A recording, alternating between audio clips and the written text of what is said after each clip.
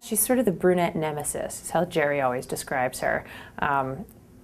She spends most of the first act and part of the second act being pretty cruel, and yet it becomes obvious eventually that she is a nice person with integrity and a conscience, and those things have to be in evidence from the beginning. The Vivian we have gone for is sort of rational from the very beginning. One of the very first things that Vivian says when Elle accuses her of setting her up and getting her thrown out of class, she just says, "I didn't get you thrown out of class, you just weren't prepared," which is exactly right. That, you know, coming from some, if the person telling Elle that were smiling and hugging her, it would be comforting, but coming from somebody who's as tall, beautiful, and impressive as Kate Shindle, it can be terrifying. The biggest challenge was definitely making sure her priorities were very clear. Like, 1 is to be successful at Harvard, 2 is to hopefully hang on to Warner, and 3 is, when she's got some spare time, to try and get rid of Elle. But the second you place all of Vivian's emphasis on, you know, making Elle unhappy, then it starts to ring really untrue, and it starts to feel really false to do it. She's a real threat. I mean, if she were dating my ex-boyfriend, you know, I'd be nervous.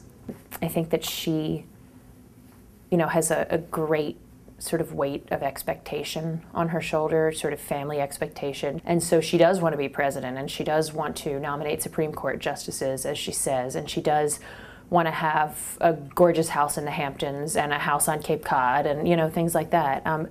But I think that what gets lost is whether or not she's happy. It's a funny thing about the show. The villains, if you want to call Vivian a villain, if you want to call Callahan a villain, they're not really villains in the sense of a villain. They're people who think one way, and either they make a transition or they don't.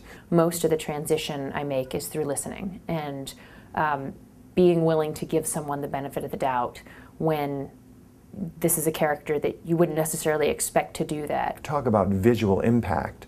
I mean, the woman is stunning. And the one thing I kept saying to Kate was presidential. You are presidential. You must always be presidential. And even though you have a slight one-liner here and there where you dig at Elle, you have to take it on the high road. Never make her rise to your level.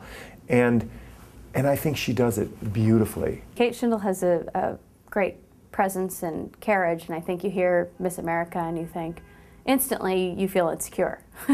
You know, oh, she's Miss America? Well, you know, and there's something that inspires that, you know, that you don't want to be in competition with Miss America.